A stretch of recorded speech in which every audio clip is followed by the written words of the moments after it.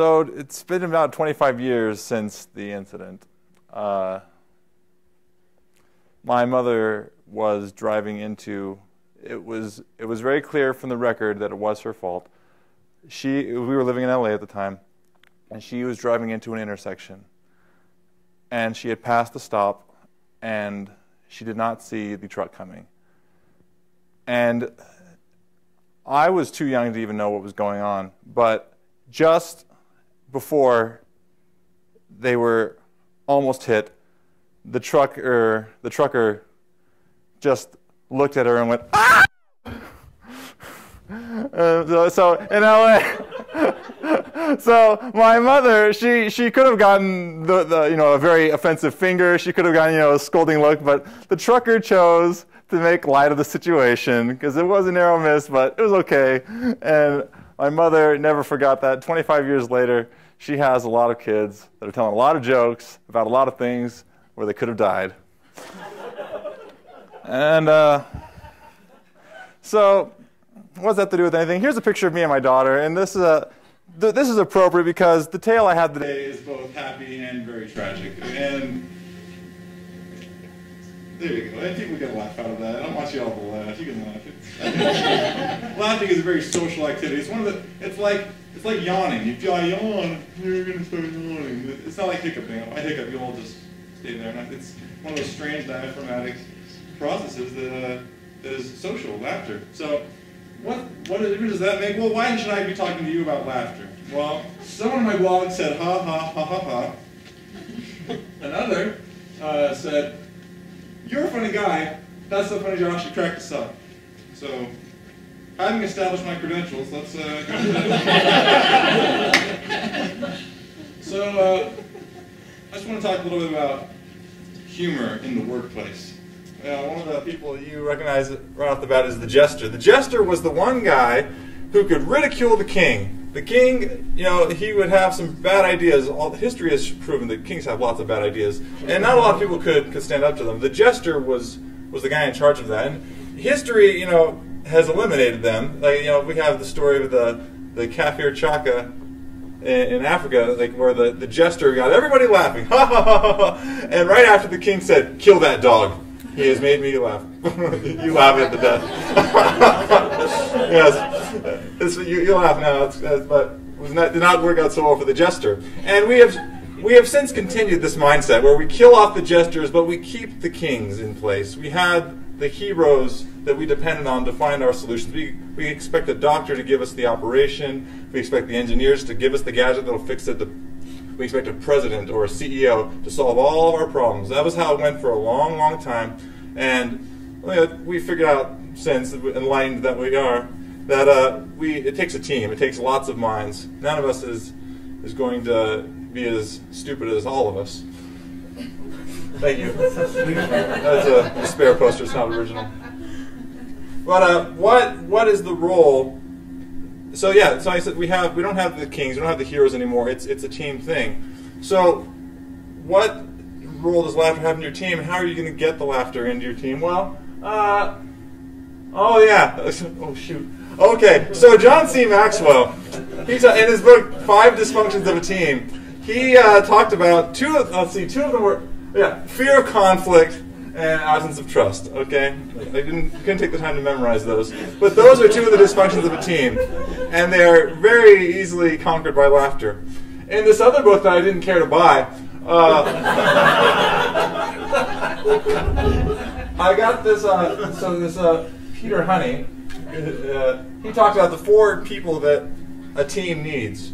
It needs the leader, the doers, the thinkers, and the care. So I was able to capture this small portion of the book, and I will read it if you cannot read it. And it says, the carers generate team cohesion through growing strong relationships within the team. And there's some more, but that doesn't.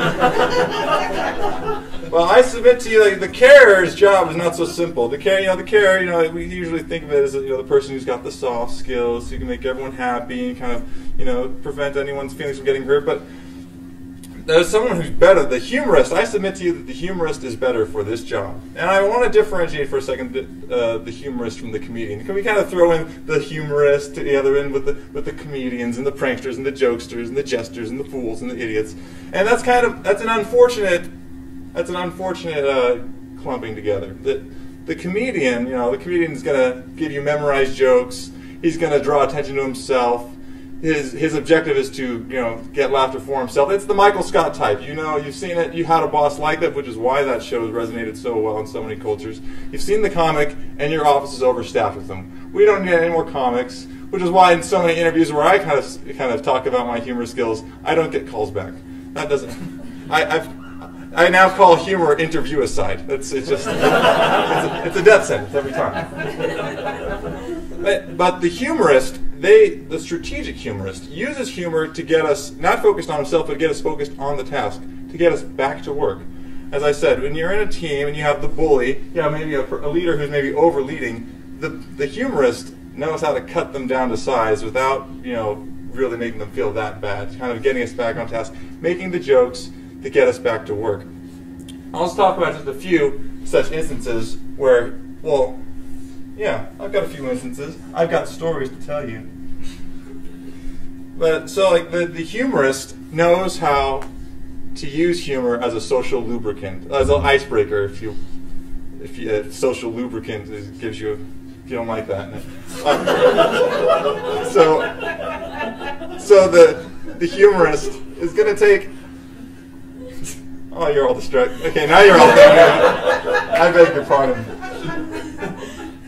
Okay, the humorist. There are studies that have shown that in all other things being equal, the negotiator who can use humor is more likely to get past impasse. He's able to get people to get out of their pretense mode. Once you're laughing, all the pretense is stripped. You have revealed yourself that you are an emotional human being. So this worked for me really well when I was working in a mine. I had to do some internal consulting, and I was new. I had just been there for a few weeks. But my task was to improve communication between the managers and the miners working underground in the mine. And as I'm trying to gather this data, I'm trying to get them to talk to me. They looked at me. The miners looked at me skeptically, like, "Oh, he's just a tool working for the man, and he's kind of on a witch hunt, a typical HR witch hunter, and that we won't talk to him." And I needed to get this data, and I could have maybe had the manager come and accompany me and make him talk to me, but it was just easier to point a few jokes at myself and say, "Yeah, it's true. I've got my pitchforks out back as soon as you tell me what I need to know, and my torches and pitchforks." Witch hunt joke. There you go. Okay, but just by getting them to laugh, they opened up. And we got the data, and we were able to help not just the management team, we were able to help the workers. It could have been this horrible process where I'm having to force people to talk, but just that social lubrication caused by laughter, shame on you for thinking, was able to get the ball rolling. Okay. Another instance, do I have a slide for this? No, I don't have a slide for this. Let's go back. Okay. Most of the slides say in black text. This slide intentionally left blank. But, you guys are a great crowd. So I play a lot of intramural sports, and I play them very poorly. But I've got a lot of friends who really like to play. Some of them are here, and a lot of them really care about winning so much. And you think that the college-educated people wouldn't care about a game that means nothing, but they do. And often during soccer games and flag football games, people would come to fisticuffs. They were ready to duel to protect their honor, and they wanted to punch each other's lights out. And it was, you take the humorist, the guy can jump in and mediate and say something like, "Hey, I can tell you guys really like each other a lot, but if you can't keep your hands off each other, I'll give you both a spanking." Just think of what that does to someone who's ready to punch someone else. Yeah, have you ever just tried grasping anything very tightly while laughing? Like if you're at a party and someone is really giving you the good jokes, you have to put down your glass because you're just kind of. So, just the physiological effects. Think about in this way, humor is not a time waster; it is a time saver. Think of how much time we would have wasted if we had to take my teammates to the hospital or take them to the honor code office because they had gotten a red card for fighting over a silly foul. It's why the humorist is different from the comic, because he's saving you time by getting us back to work, back to focus on our children's game, getting us back, doing the business.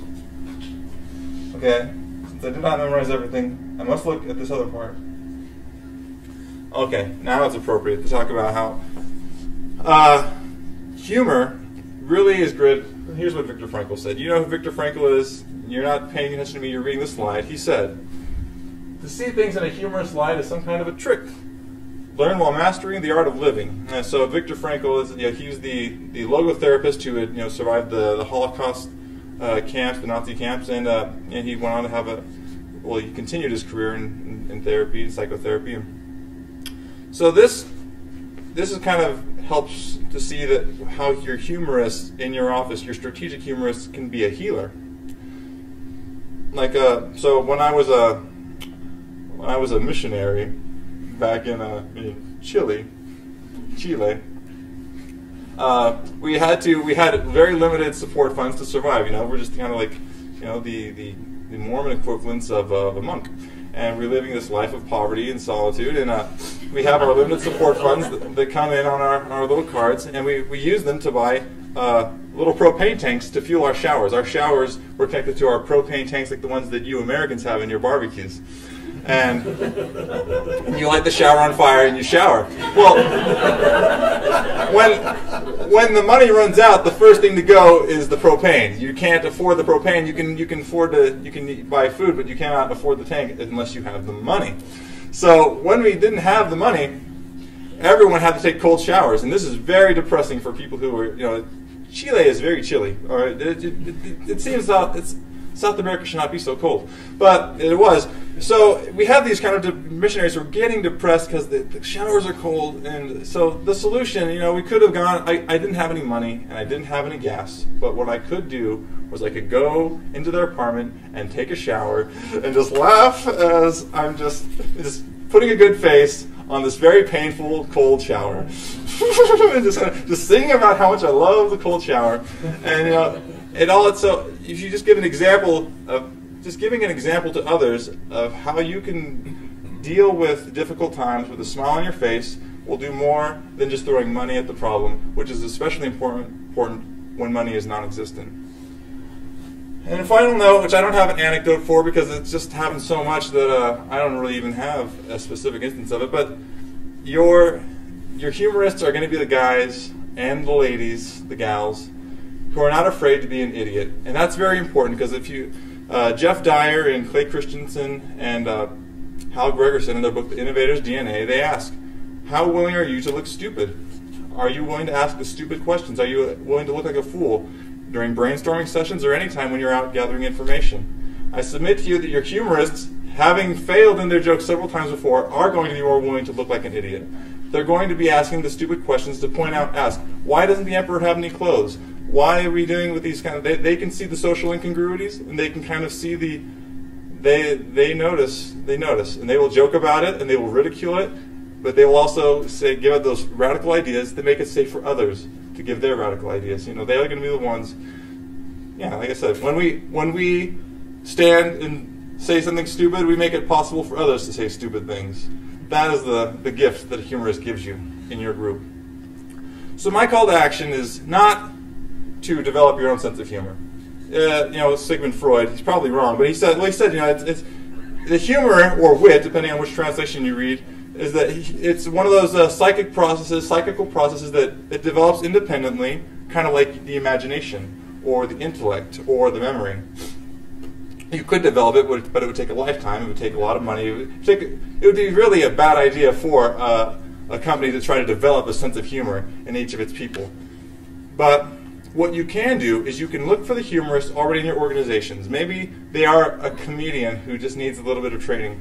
But if you can leverage the strengths, the humor strengths of the people already in your organization, as I showed, they will have an effect that will make it easier for people to work in teams. They will help you, they will be a catalyst for new and innovative ideas. They will make people want to work in groups. They will make better teams. So my call to you is to find that talent and use it, and You know, as Shakespeare said, out of actually a fool of his own in 12:9, you know, God give unto them wisdom that have it, and those that are fools, let them use their talents. Thank you.